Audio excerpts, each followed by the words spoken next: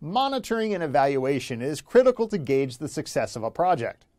M&E assesses the fidelity of the project's activities to its theoretical framework, determines if a project achieved its intended outcomes, potential sustainability, and a variety of other uses depending on the data captured.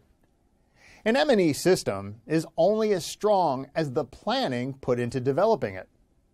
Not having a theory of change or a logic model, for example, hinders one from having a functional M&E system that can provide learning opportunities for all. Other factors include not engaging key stakeholders at the onset of the project, not utilizing technology for real-time data collection efforts, not collecting the right data or having clear measurable indicators, not having project implementers that are comfortable with interpreting data. A culture of learning as part of an M&E system begins at the onset of the project with clear leadership that supports the use of a strong M&E system. As negative data carries a connotation of poor performance, it's imperative not to imply blame but support in areas where the project is weakest. Ideally, a real-time data collection system promotes frequent use of data collection, analysis, and reporting efforts where project course corrections can occur swiftly. Additionally, data dissemination to project staff and the general public externally promotes a culture of transparency and internally promotes a data-centered culture of learning.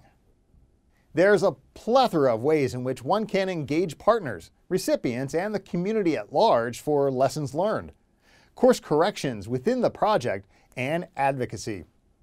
Qualitative and quantitative data are equally important to monitoring the success of a project. Presenting posters of statistical analysis and leading data walks can help guide attendees through the quantitative analysis conducted. Furthermore, presenting the findings of qualitative data, for example, surveys, key informant interviews, photo voice, can encourage dialogue around lessons learned. Finally, to ensure accountability, forming community-centered committees guarantees ethical, fiscal, and programmatic needs are in order. M&E findings should be presented intermittently, not just at the end of the project. Quarterly presentations of process, output, and some outcome indicators permit project implementers to make swift adjustments to the project when needed. Findings from output indicators measuring the fidelity of the project to its theory of change, initial findings of the outcomes, and the effectiveness of conducting the project should be distributed to stakeholders frequently to pinpoint gaps in the project and to develop an immediate course of action.